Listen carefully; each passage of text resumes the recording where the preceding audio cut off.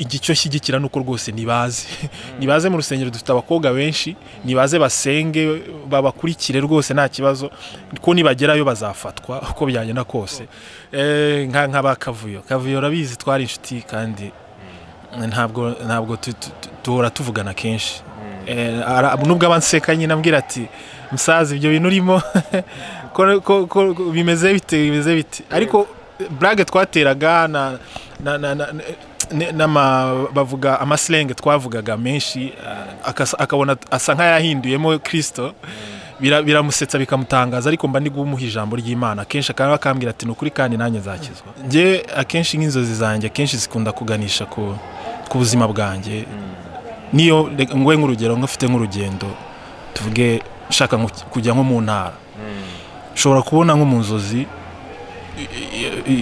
accident n'urugero cyangwa se nkabona nko mu nzozi umuntu dushobora guhura ushobora kuzamfasha cyane iyo mbonye accident ndabisengera cyangwa se nk'urwo rugendo nkaba nanarusubika n'urugero bijya bimbaho cyangwa se nkabona nashakaga ko tuzabonana nkababona ibyo byose ni Imana ikora uko ishaka yerekana uko ishaka.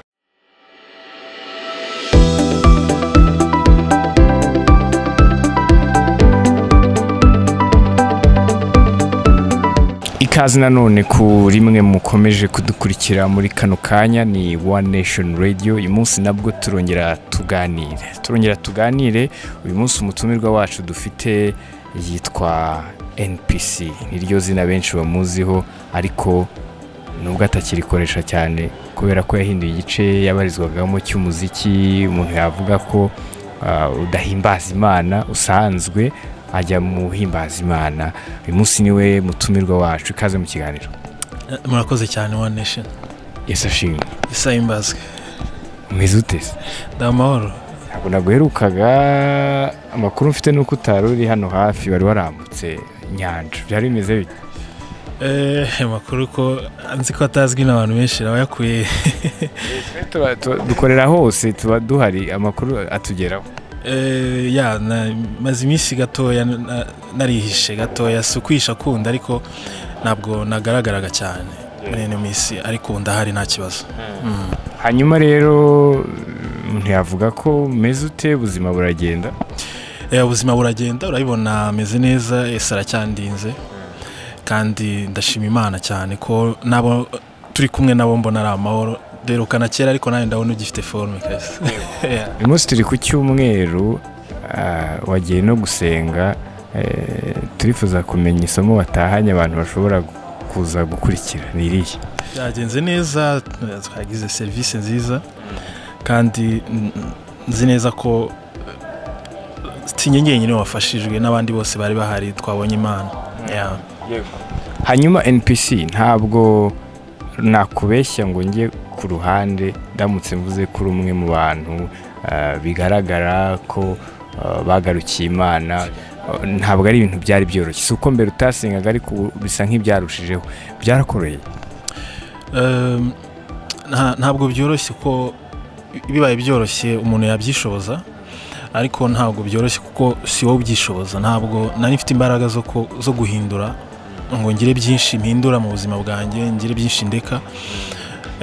Inshuti ibyo nabagamo, gahunda z'akazi nabagamo zitandukanye, wenda tuvuge n'ubuzima ubundimo byarangoye cyane ariko kuko atari nge wifashaga, atari ngewe wihaza izo mbaraga zo kuba nahindura, ari Imana yagiye imfasha, ari Imana yagiye imizo mbaraga zo kubikora. Nibaza ko ntago navuga ko bitanyoroheye. Byanyoroheye mu ruhande rumwe kuko nabifashijwemo n'Imana ariko nanone mu buryo bwanjye byarankomereye kuko urumva gusiga inshuti mwabanye nyinshi twagiye dukorana umuziki, guhura cyane. Ubu ngubu ntago tugihura kuko ntago tukiri muri field imwe, ntago tukiri ndavuga mu murongo umwe w'akazi, so byagiye bingora gake gake ariko ubu ni sawa, namaze gufatisha. Ntabwo byakoroheye birumvikana ariko ni nk'ibiki bitakoroheye? Nagiye mbivugaho gusiga inshuti. Urumva niba nari mfite inshuti zanjye twabanye mu nshuti z'ikirere, abenshi twagiye dukorana umuziki, buretse n'inshuti z'umuziki n'inshuti zisanzwe twabaga duhura tukavuga uyu munsi turicara hehe dusangire kunywa akantu abo bose twagiye dusa nk'abatagihura cyane kubera ko urumva field narayihinduye ariko ubu turavugana ntibyaciye ko tuvugana ntibyanaciye ko tutahura ahubwo ntabwo tukiri a contact nkuko twari tumeze so ibyo byagiye bingora kujya kongera gufata izindi nshuti nshyashya zo mu rusengero z'ahandi hantu muri field yindi nagiyemo itandukanye niyo nari ndimo ibyo nibyo byagiye bingora cyane kureka inshuti guhindura inshuti yawe yego umuntu ashobora kugira amatsiko akavuga ati ariko buri hajya gufata icyemezo cyo gukizwa akaba umukristo wuzuye niko babivuga byaje bite ntabwo wakwishoboza Stizo ntabwo wakwishoboza kwifatira icyemezo ngo uvuge ngo uyu munsi ndashaka gukizwa ngo uhite ukizwa uvuge ngo ntabwo nongera kandi gutekereza ibyo natekerezaga ngiye gutekereza umurongo w'Imana biragora ntabwo wabishobora nkuko nabivuze ushobozwa n'Imana kandi nanone iyo ngabire wihabwa n'Imana sinibaza ko ku giti cyawe ushobora kwiha imbaraga zo kubikora ahubwo urabyuka Imana igahindura umutima cyane ko na Bibiliya bivuga ko iguha umutima mushya wo gutekereza kandi tena ibintu byayo gutekereza umurongo w'Imana gutangira gutekereza gutegura ijuru ibyo byose ntabwo ari umuntu wabyishoboza so mpamya neza ko ari Imana yampaye iyo ngabire ndabitekereza ntangira kumva muri ngewe umutima wanjye umpata gukomeza gusenga umutima wanjye umpata kwegera Imana cyane uko nayegeraga nibaza ko ari ibyo ngibyo bijyanye cyane n'ingabire y'Imana si ubushake bwanjye rwose hari abantu bamaze no gukizwa cyase mbere yo gukizwa bakubwira ko babonekewe wari wabonekerwa guhishurirwa cyane tuvuga guhishurirwa kubonekerwa menya hari bivugwa mu Bagaturika kubonekerwa byose ni kimwe ni Ikinyarwanda kandi byose bisobanura kimwe ntacyo bitwaye kubonekerwa guhishurirwa ntago waba udasenga ngo ure kuganirizwa n'Imana ko Imana iravuga Imana dusenga n'Imana ivuga kandi n'Imana ikora so ntabwo rero yaba yaraduhaye iminwa yo kuvuga yo ngo iranirwe kuvuga cyangwa se ngo iduhe gutekerezayo inanirwe kuduha iryo hishurirwa tuba dutekereza biraba ariko ntabwo ari telekomande ukanda ngo uyu munsi ndashaka guhishurirwa ngo uhite ubihishurirwa Imana ibikora uko ishaka kandi byagiye bimbaho mu buzima bumwe na bumwe ubu nawe warahishuriwe of course ubwo se ni nka ryari byagenze biti hari umuntu uvuga ati ngiye nagiye kubona mbona ijuru rakingutse nari ndyamye numva mbona abamarayika babiri duheho kuri ubwo buhamya kuko uyu munsi abenshi bashobora no kuba kureba iyi video bashobora kuba ari abakristo nabo basi ubwo buzima kugira ngo tubashe kongera gusobanukira ariko ndashaka kujya nsobanura ikintu kimwe gatoya ibibazo byawe birakomeye ariko nanone ndabizi Imana iramfasha mbisubize neza ndagira nsobanura akantu gatoya ku kintu cyo guhishurirwa si ukubona ijuru rikinguka cyangwa Imana ikwereke ibintu bimwe na bimwe oya buriya uko nshobora gusoma Bibiliya n'urugero ngiye kuguha nawe ukayisoma ngiye nshobora guhishurirwa cyane icyo Imana ishaka kuvuga muri Bibiliya kurusha uko wowe wayisoma nk'igitabo so guhishurirwa nshaka kuvuga si niyerekwa nubwo naryo ryaza ariko si niyerekwa ryo kuba ijuru ryafunguka cyangwa mbona ibyo utareba n'ibyo nsoma muri Bibiliya ndahishurirwa cyane nkasoma ngasanga Imana impaye byinshi bishaka kuvuga cyane muri Bibiliya kurusha ukundi muntu yayisoma akasobanukirwa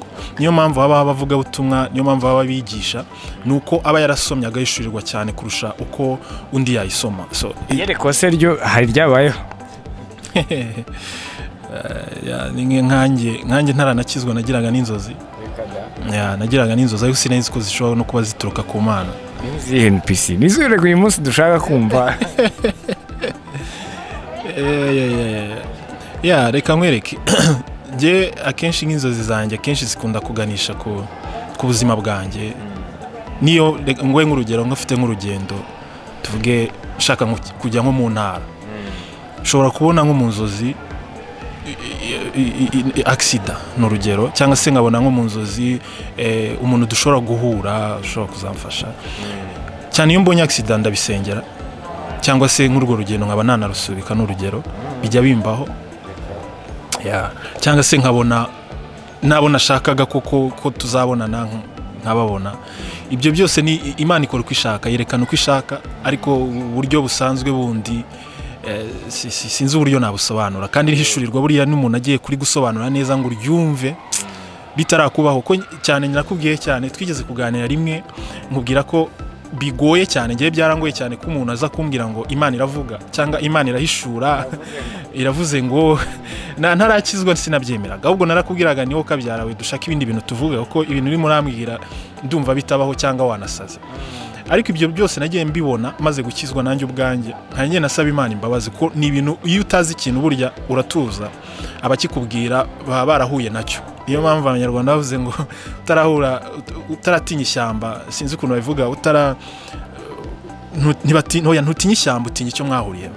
So nanjye rero sinari naragatinya cyangwa se ngo sobanukirwe neza buryo Imana yihishurira abantu. Niyo mpamvu nari narashyizeho cyane gupinga, ariko aho maze kubimenya, bimaze gutangira kuza, mbona ari ibintu bisanzwe kandi bibaho bishoboka. Ni ikihe kintu wabwira abantu batarakizwa nk'umuntu umaze igihe akijijwe, ubwo buzima bwombi babubayemo ni iki? Ikintu nabwira umuntu utarakizwa ntirirarenga, ntabwo rirarenga, ko nta hantu Imana itakura umuntu. Kandi arabavuga ko ari nk'umuntu mushaka kuganira akabubwira ati ngiye ibintu nakoze rwose ntibishoboka ko Imana ishobora kumbabarira, cyangwa se ubuzima ndimo ntibishoboka ko ushobora kubuvamo. Ariko Imana irikicaye ku ntebe y'imbabazi anytime. Gusa ikintu namubwira, kuko navuze ko kubivamo biragoye cyane, ariko ikintu namubwira nagira uwo mutima gusa wo kumva abirambiwe, ko imbaraga zimuvanamo ntiyazishobora, ariko yumve agize umutima wo ubirambiwe gusa, atangire avuga ati ibintu ndumva ashaka kubivamo, ndumva ashaka kubireka.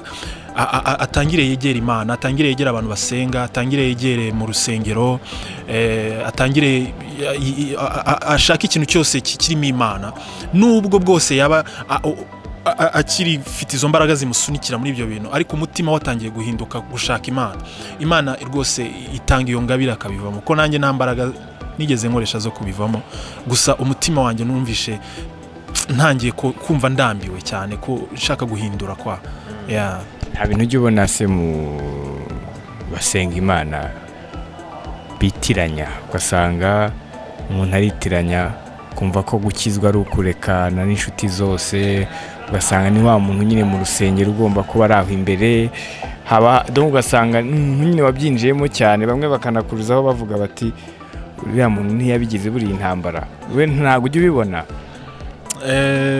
Umuntu afite uko ahamagarwa Stizo, nkanjye nahamagawe ndi umusitari, nambara imyenda y'abasitari, ndirimba ngendana n'abasitari. Ntabwo nk'iyo ngiye kuvuga ubutumwa n'urugero mu bajoni cyangwa iki, si ngombwa ngo nshyiremo karuvati cyangwa se ishati, cyangwa se niyambara imipira, niyambarira amasuprese, ndagenda nkasuhuzanya n'abashuti banjye uko twasuhuzanyaga tukaganira, ariko ibitekerezo n'amagambo biba byarahindutse. So icyo mbajije rero cyuko urekana n'inshuti zawe, ukarekana n'abo mwagendanaga, ibintu byose ukabigira intambara, sinciraho urubanza ababikora, kuko ntabwo nicaye ku ntebe y'urubanza, ariko ku giti cyanjye numva ntacyo bitwara rwose kuba wakongera kwegera rimwe na rimwe abo mwari muri kumwe. Ko nkanjye nk'urugero abamaze kuza mu gakiza nagiye ngirirwa ubuntu bwo kubwira, bagiye bazanwa nuko ibyo bintu bitigeze bimpindukaho. Kubona duhuye tukicara tugasangira tukaganira, ukanywa mitsingi yawe ngafata fanta yanjye, bajya bavuga ko wicaranye nawe ubwo ukoze icyaha, arababivuga, ariko simbaciriye witeka, ariko kuri nge ntacyo bintwara.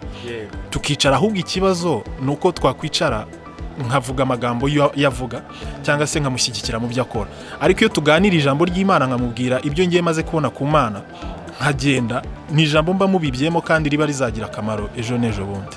So nibaza ko ntacyo bitwaye ko inshuti zawe wazireka ukazita, ko ndacyazifite kuri WhatsApp, turaganira, benshi ngabohereza ijambo, akambwira ati hari n'abamaze kumbwira bati rwose n'ukuri naba ntari mwohereje, akanyibutsa akambwira ati ko uyu munsi wibagiye kunyohereza ijambo kandi wari usanzwe ubikora. Nibazana ahubwo ijuru waba urigize iryawe uramutse ubasize, kandi nicyo twahamagariwe kugira ngo tubegere. Na Kristo yaje asanga ashaka ababi ntiyaje ashaka beza.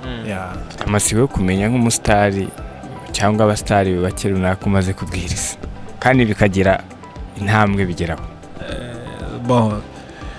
Barahari bake ariko sinzi bamwe na bamwe mbagiye mbavuga amazina ndumva bya hari ikibazo sinanjye ujya umbwiriza ukamwohereza nk'isomo ry'umunsi kandi riranyubaka, ariko ndashaka kumenya abandi umaze kubwiriza nabaye.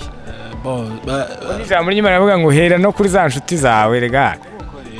Barahari ariko nk'aba Kavuyo urabizi twari inshuti kandi ntabwo tuhora tuvugana kenshi. Nubwo abanseka nyine ambwira ati musaza ibyo bintu urimo ko bimeze bite, ariko blague twateraga bavuga amaslenge twavugaga menshi, akabona asa nk'ayahinduyemo Kristo, biramusetsa bikamutangaza, ariko mba ndi guha ijambo ry'Imana kenshi akambwira ati nukuri kandi nanjye nzakizwa. Harimo ba Mr Kagame, ba NANONE, ariko ntabwo tukiri en contact cyane, nimero ye yarayihinduye ahubwo uraza kwima. So nibyo ngibyo benshi turavugana kandi nizera neza ko anytime bazaza. Na Gabi nawe naramubwirije, nawe yaraje kenshi, yaratangiye no kuzajya aza gusengera ku rusengero rw'iwacu Mutare. So yagiye kugenda asa kabisa nk'uwabyinjiyemo neza rwose. Umuziki yahise ngo awureka. Ko n'ukuri kandi ahubwo n'Imana araza kwiririmbira mu minsi iri imbere. Habona rero wari we wabigizemo uruhare kugira ngo umuziki awureke. Yaragarije umuziki ntago namushishikariza kureka rwose, reka ntago bishoboka. Hanyuma rero akenshi hari ibintu bita ubuhamya, n'ubundi ibyo uri kuduha ni ubuhamya, ariko hari ubuhamya umuntu aba yaraciyemo bushobora gutuma undi muntu uyu munsi ukurikiye nawe yumva ko gukizwa bishoboka, yumva ko nta kure hashoboka. Mu ncamake ko bushobora kuba ari burebure, wadusangiza ku buhamya bwawe ko wakijijwe ibihe bikomeye wabayemo nuko byaje kugenda kugira ngo ugere uyu munsi wa none aho uri. Muri make ni nko kutubwiriza iryo jambo ry'icyizere niryo twifuza gusorezaho, kugira ngo n'umujene uri hariya utarakizwa cyangwa uri guhura n'ibintu bigiye bitandukanye yumve ko bishoboka kandi Imana ihari. Ubuhamya umugani wawe niba uri burebure kandi bagenda watura nyine niko babyita. Ubuhamya ni ikibazo kabisa kuvuga utabanje kubutegura ngo ushobora kugenda ubicagaguramo, ariko reka mvuge muri makeya mu ijambo rikubiyemo. Ubundi buretse nanjye n'umuntu wese ukeneye gukizwa, nubwo yaba adakora ibibi, reka mbivuge gutyo, ari wa muntu ushimwa cyane muri quartier, ushimwa n'umuryango, ushimwa n'abavandimwe, iyo habaye ikibazo muri quartier bamwitabaza nk'umujyanama, hagira umuntu ukenera ubufasha ni ubu wa mbere kumufasha, mbese ni inyangamugayo. Ariko uwo muntu akaba akeneye gukizwa, ikintu cya mbere aba akeneye nuko ahindura kwiyobora, agatangira kugira undi muntu umuyobora, nkuko tugira abayobozi twese bisanzwe bitandukanye, ariko ku giti cyawe nubwo umuyobozi aba kuyobora, ariko ndavuga bisanzwe mu buzima busanzwe, ariko nawe uba ufite ubundi buryo wiyobora n'umuryango wawe n'iki.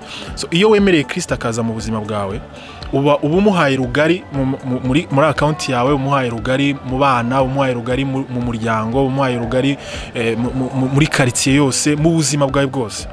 Icyo rero nicyo cyonyine cy'ubuhamya natanga, kuko ubuzima bwose nabayemo narakira Kristo, nariyoboraga, nari mfite umurongo wanjye ngenderaho, udashobora kumbwira ngo ushobora kuma amabwiriza nk'umuvandimwe ukambwira ati ibi bintu bikore gutya ubikore gutya, ariko nkabikora ubwanjye niyoboye bwanjye, cyangwa se nkagendera ku mategeko yawe, kandi kuko nawe uri umuntu, hari igihe ayo mategeko nsanga yanshyize mu kaga. Niba unyoboye ukambwira ati iga biochimie ni itegeko ngo haye, kandi nge muri kwiga biochimie atari byo byanjye nikundira, tuvuge art, nubwo umpaye itegeko ryiza ryo kwiga biochimie ariko ubunjyanye mu bintu bitari byanjye. So iyo wemeye kuyoborwa na Kristo, we abazi ikigukwiriye, nubwo wenda cyaba utacyumva utanakicyumva, ariko abazi ikigukwiriye, kandi we ibyo atwifuriza, biravuga ngo ibyo atwifuriza ni byiza. So ubuzima nagiye mbamo rero ni ubuzima bwo kwiyobora Stizo, ntabwo nabujyamo en detail ko kuri detail nkeya, kuko hari umujene nzi ko byanga bikunze ashobora kugirirwa ubuntu kandi bivuye kuri wowe. Hari detail nkeya zishoboka ko zose ntitwazirangiza ushobora kuduha ubona nawe wenda zitaguteza ikibazo. Okay, impamvu vuga ko kwiyobora abajene bahita babyumva buriya, bahita byumva ko umuntu wese wiyobora atahigiye ashakiye. Nkanjye nasokaga nko mu rugo, tuvuge nk'urugero nko kwa gatanu, nkagenda ngahura n'abajene b'ishiti zanjye tukarara duceza n'urugero, cyangwa se twaba dufite nk'imodoka tuba turambutse tugiye nk'igisenyi tukajya ku mazi tukirarirayo, ugasanga ngarutse ku cyumweru mu rugo. Nubwo buyobozi bwanjye nabaga mfite, kandi no ku cyumweru nabwo nkavuga ni ukuryama amasaha 2 nkongera nkagenda n'urugero. Nkabyuka nkavuga ni ndashaka gukora iki, ndashaka kumva shaka gukora iki, nkagikora. Ariko ubwo buzima bwose urumva burimo ibintu byose, kwiyobora harimo ibintu byose. Ubwo nashatse kubivuga mu ijambo rimwe riri buganishe ku muntu uri bushake gutekereza icyo ashaka cyose kirimo kwiyobora. So nabijyanye byaba ari byiza byaba ari bibi, ko hari n'ibyo dukora byiza bitari ngombwa. Yeah, so byaba ari byiza byaba ari bibi, n'ubuzima bwo kwiyobora. Maze kwakira Kristo nabaye nkurekura, muhereza ubuzima bwanjye, ndabyuka. Okay, of course nka planninga, nkamuhereza plan y'umunsi, nkamubwira icyo ashaka kibe kidashaka ntikibe, then nkagenda gukora ibyo nkora. Ariko nkagendera ku ijambo ry'Imana, nkumvira ijambo ry'Imana, nkagerageza kubikora uko bimeze kose. So ibyo rero nibaza neza ko nibyo sa nk'uwavuye, nibwo buhamya natanga bwo gusa ntakiyobora, ntakigenga, kuko na Bibiliya avuga ngo nitukira abacu ngo twigenge. Ntabwo nyigenga, ntabwo nyiri uwanjye ngo nigenge, sigende wa Kristo. Niwe ufite vora y'ubuzima bwanjye, niwe ufite vora y'ejo hanjye hazaza.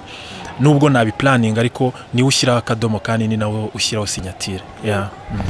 Hanyuma rero reka tujye ku kintu kijyanye n'abajene bamwisanga bajya gusenga, ariko akajyayo kuko akurikiye umukobwa runaka ashaka ko bazabana. Biriya bintu nawe gira ngo ujye ubibona, inama utanga ni iyi? Hari ikibazo se?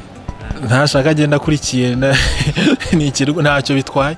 Ikibi ni uko yagenda, uzi ko hari abantu bagenda bagiye gutyo, hanyina akurikiye umukobwa, akagenda buhoro buhoro, umugani wa muhanzi, yenda buhoro buhoro amwinjiza mu rusengero, bikazagera igihe akasanga niho hantu hazima kwiriye guhungira. Ntacyo nge bintwara, ahubwo ikibazo cyaba kirimo nuko yajyamo nyuma yo kubona icyo ashaka akavamo, ko bajya babikora bamwe na bamwe. So ndabwira uwo ngo rero ujyamo nyuma yo kubona icyo ashaka akavamo, ariko kukijyamo byo ntacyo bitwara, ahubwo ni byiza. Yeah, ni byiza kuko iyo agezemo ntago ashyira amatwi ibiti mu matwi, arumva. Kandi iyo yumvishe bakora ku ngingo ikwiriye guhinduka, iyo aruhinduka, ko nubundi rega Bibiliya avuga ngo ntabwo tuzahinduka tutumvishe, kuko kwizera guturuka mu kumva kandi ukumva ijambo ry'Imana. Ariko byera ya zambuto nziza bikarangira babanye. Ya nibyo mvuga, bakabana kandi ugasanga yaranahindutse nyine, kuko yagiye gushakira imbuto muri field nziza mu rusengero. Ahubwo uva mu rusengero akajya gushakira imbuto hanze, nicyo cyaba ari ikibazo. Ariko uva hanze akaza gushakira umukobwa usenga uri mu rusengero, ntacyo bintwara, kuko nubundi umwanya munini abari busenge, abari bwumve rya jambo, abari buhinduke. So uko rero kuba amaze kubona icyo ashaka agahinduka, cyangwa se agapyinagaza uwo yaragiye kureba, icyo ni ikibazo kindi, ntacyo nagihinduraho. Ariko igicyo shyigikira nuko rwose nibaze mu rusengero, dufite abakobwa benshi, nibaze basenge, babakurikire rwose nta kibazo, ko nibagerayo bazafatwa uko byagenda kose, kuko Imana ntabwo wakumva ijambo ryayo 1 2 3 4 5 ngo ibure kugukora ku mutima uko byagenda kose. Yeah, ntabwo ujye ugira umuhamagaro wo kumva nawe nkari muzashinga nk'urusengero rwawe. Imana iguhumikisha kuvuza umuhamagaro. Yari umuhamagaro urabikora, kandi ntawe wawuhungira nawe wawucikira. Uragira se wowe? Oya, ntabwo biraza. Ntabwo biraza, ariko ndizera neza ko ndizera neza ko umuhamagaro w'ubuhari. Gusa uwo mfite ubu nivuga butumwa. Njya mu bigo by'amashuri, njya mu magereza nkavuga y'ubutumwa. Ibyo umuhamagaro rwose ndawufite. So nihaza wo gushinga urusengero nawo Imana ibishatse nzabikora kuko ntaho wabicikira, ariko nanone itanabishatse ntacyo bitwaye kuko ntago ngiye nanabikunda cyane ibintu byo kuba pasiteri ngo ugiye gushinga amatorero ugire oyamba shaka kuvuga ubutumwa bwanjye nkabibwira abantu bagakizwa then nkagenda. Hanyuma rero NPC hanze y'ubuzima bwo gukizwa hari ubundi buzima nanone umuntu aba arimo busanzwe bwa buri munsi, bihagaze bite? Imyaka nawe rega buriya ndamutse mvuze ko yakujyanye ntabwo nabambeshye, bitewe nuko muri Afurika abantu imyumvire myinshi baba bayibona. Meze bite? Nta muntu ntacyo uribwira? Abantu batwegereje aha ngaha benshi twagiye tubana mu buzima busanzwe nabo ndabona bakimeze nkanjye. Iyo bahera ukabaza, ariko ntacyo reka nsubize nk'uko wambajije. Nabubwiye ko ubuzima bwanjye ntago nyibukontorora. Iyo aba ari nka kera ari igihe nari kuba mfite umugore kabisa tubana, ariko sigaye ntego gutwi ijambo ry'Imana nkatege gutwi Imana nkamenya igihe, kuko ariko uko biri kose ni vuba, ntago ari cya kera pe, ni vuba uko biri kose. Hari umuntu se byibura uhari wenda cyangwa uraho hafi? Asitiza rwose. Ntakirega babitwaye nise se ubuzima tubamo. Uko ni ukuri gusa nuko ari igihe ubivuga gutya muri interview mwazongera guhura bakakubwira ati ariko bya bintu byarapfuye byagenze bite, ukabura uko bisobanura. Kandi nyine nabwo ngiye kubwanye numva bukwiye kubisobanura ugati ntago byakunze, ariko ubu turi muri iki gihe umuntu byibura arahari ku buryo n'abantu b'inshuti zawe bumva ko ari byiza. Kuko ntarashyira atangira ubundi reka nkubwire, njyewe ningira umuntu nkamutekereza nkamubona ngashyiraho akadomo, nta mezi 6 azashira ntarambashije ko icyo uwo ngo nzaba namuhawe n'Imana, kandi nzaba mwizeye nta gihe kirekire cyo kurambagiza kizabaho, kuko urambagiza umuntu utazi, ariko icyo gihe kabisa nzaba mbizi kuko bon. Ariko kuri iki gihe ndacyari gushakisha muri minsi uko bimeze nanabisengera, kuko Imana ndabizi nitanga umugeni nta muntu bigiramo uruhare. Nubwo abantu bavuga ngo genda ngo ushake uterete, urabikora ariko ugomba kureka Imana igashyiraho akadomo, kuko no mwiremwa rya Adamu na Eva ni Imana yonyine yabikoze, na Adamu atabizi yari asinziriye abyutse aramubona. So n'abagaragu be bose ba Aburahamu bose ba Isaka bagiye bashakirwa abagore, Imana ariyo yabigizemo uruhare. So rero nanjye ntabwo ndi umuntu ufite ijisho ryiza ryareba ngo uriya muntu tuzabana imyaka yose. Niyo mpamvu nabihariye Imana, ndabisengera, kandi igihe nikigera bizaba, ariko si kera rwose, si kera.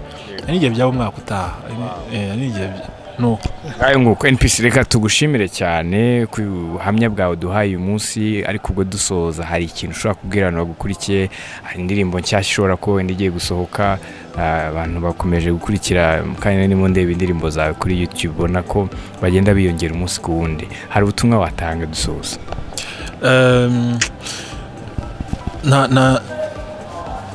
Umuziki nari maze iminsi ndi kuwukora gake kubera gahunda zitandukanye, ariko ubu ngubu hari video nari ngiye gukora y'indirimbo yasohotse Miss Shize yitwa Ishyanga Ryera.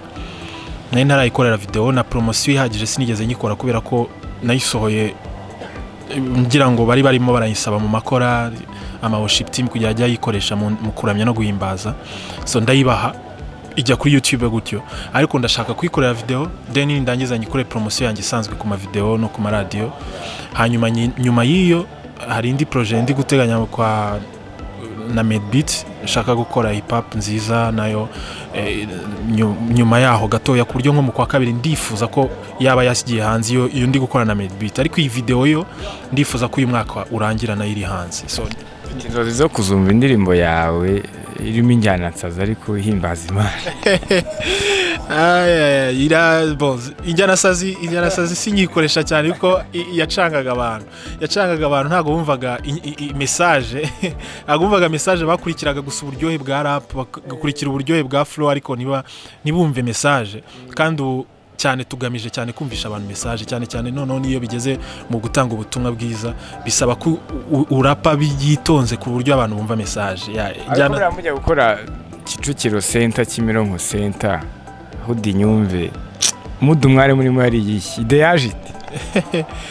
ide twari turi kwa Pastapi igikondo yari akiri muri Narod tugenda yarimo twari tumutegereje arimo ara mastering indirimbo biri nka saa 5 nuko turagenda nyine turi muri studio kwa ngundi urabizi nawe iby'abahanzi baba bari muri studio baterana basakuza bagira gute amaze ku masteringa twumva indirimbo zimwe na rimwe n'amabiti yagiye akora twumvishe beat ya Udi Nyumve turavuga ati beat kabisa aravuga ati ariko mwashyizemo akantu twumva niko twatangiye kuyandika uko nguko kuko twari turi muri Kicukiro kuko twari turi muri Kicukiro na Road iri muri Kicukiro hariya Merezi twita dutangira duhera Kicukiro turavuga ati Kicukiro center turaririmba ndavuga ni ntago mwakwibagirwa Kimirongo iwacu nene tugomba gushyiraho na Kimirongo dushyiraho Kimirongo Nyamirambo nayo izamira avuga ati nimudashyiramo Nyamirambo abaryogo nimuzabakira nuko indirimbo yakozwe nahise mavana isomo rwose ko ikintu wicaye cyane ugategura hari igihe kidashobora kuryohera abantu ariko nk'ikintu ukoza ako kanya ya NPC reka tugushimire cyane kandi tukwifurize gukomeza kugera kuri byinshi ndetse no gutera imbere mu buzima bwawe urimo. Abakoze cyane Citizen.